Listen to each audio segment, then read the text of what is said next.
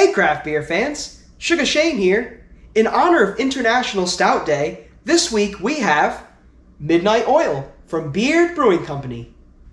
Midnight Oil is an appropriately named oatmeal stout thanks to many late nights perfecting the recipe, and in fact, this was one of the first 3 beers that Beard ever produced back in 2012. I can totally relate to the whole late night thing, as pretty much every Wednesday, or I should say early Thursday mornings, I'm up to at least 12:30 finishing off these videos in order to put them out every Thursday.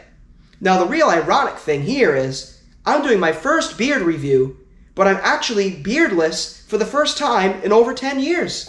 How crazy is that? Anyways, let's give Midnight Oil a full breakdown.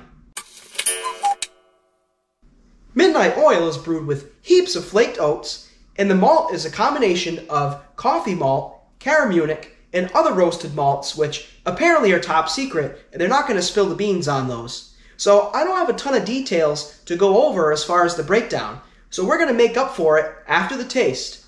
So let's put our taste buds into overdrive and give this one a taste. As you saw back in the open shot, Midnight Oil pours with a decent head for a stout. Then when I sniff it in the glass, I totally get a dark roast coffee type vibe. Then when I actually taste it, I notice right away, this stout is boom roasted. There's a healthy amount of chocolate here. There's a fairly viscous mouthfeel, but at the same time, it's hella smooth thanks to the oats. There is a slightly dry finish, and at the very end, I get a hint of caramel.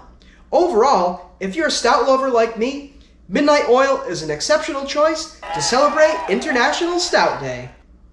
So to burn out the wick on our Midnight Oil review, this oatmeal stout is big-bodied and smooth, the mouthfeel is totally on point, and there's plenty of rich coffee and chocolate flavor. So if you're big into stouts like me, what are you waiting for?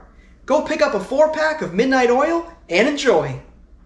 If you want to see more beer reviews like this one, please subscribe to my YouTube channel, and you're going to see new beer reviews every single Thursday.